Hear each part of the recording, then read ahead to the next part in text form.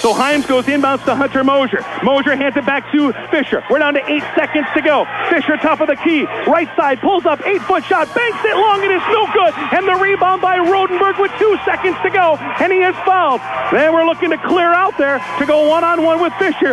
He got off a shot. It was a contested shot, but missed it from the right wing. Second free throw being eyed by Rodenberg on its way, and it is no good. Rebound to Palmersheim to Fisher. Fisher, three-quarters court heave. It is short, and the game is over. And it is Central for the third time this year, surviving Edco. This time in the first round of the boys basketball tournament, the Warriors hit enough free throws to hang on.